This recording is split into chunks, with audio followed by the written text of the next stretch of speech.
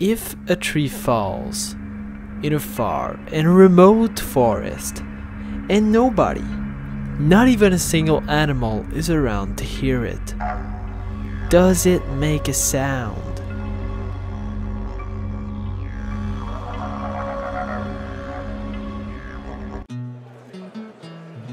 This question has been asked quite a few times over the years.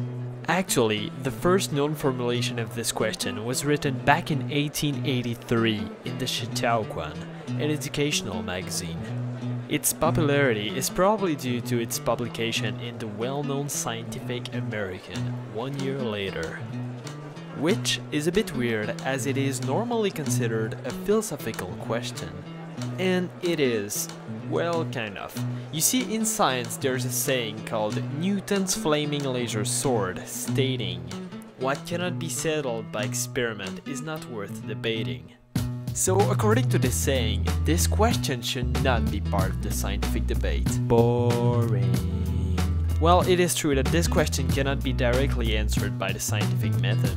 It is also true that it can be indirectly answered by scientific theories, such as, I don't know, physics, which gives you a hint about where this video is heading. But let's get through the basic stuff first. Sound. What is sound? To summarize, sound can be described both as a sensation or a vibration.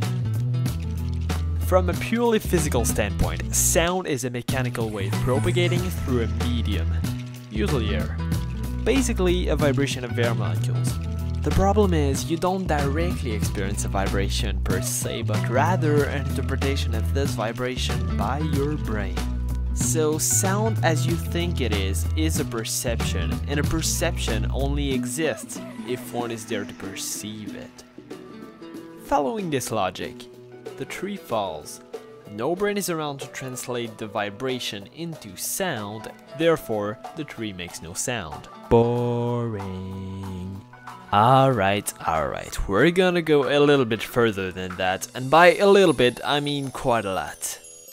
Warning, we're gonna think way too much about this. Doing so, we're gonna use a bit of quantum mechanics. Don't worry, everything's gonna be fine. Okay, first, what the problem really implies is that the tree has no observer. Now, what is an observer? It's quite simple. If you are receiving any amount of information from a given phenomenon, you are an observer of this phenomenon. Now, this implies more than you might think. In order for something to have no observer, it needs to be perfectly isolated. The simple fact that you are touching something that is touching something that is touching something that is touching a thing makes you a very indirect but still an observer of this thing. Now let's get into the interesting part. You might think that things behave the same if we don't observe them, but you'd be wrong. Here's an example with a particle. Let's say that we know there's a particle in a certain area, but we don't know where exactly.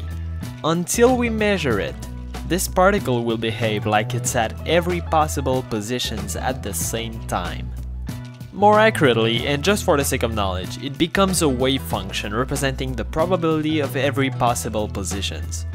Measuring the particle will make the wave function collapse onto a single random position.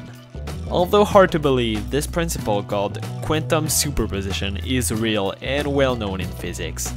Some of you might have heard of Schrödinger's cat. Well, this is the exact same principle with a more concrete example. Quantum superposition happens all the time in the microscopic world. However, it practically never occurs with everyday objects because these are virtually impossible to isolate from their surroundings.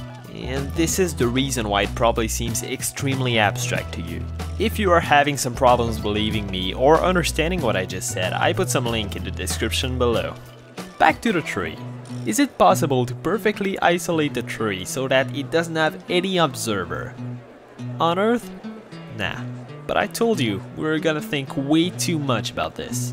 So let's imagine a falling tree on a planet, surrounded by a vacuum so large that light from any other star in the universe didn't have time to reach it. We can fairly say that this tree has no observer.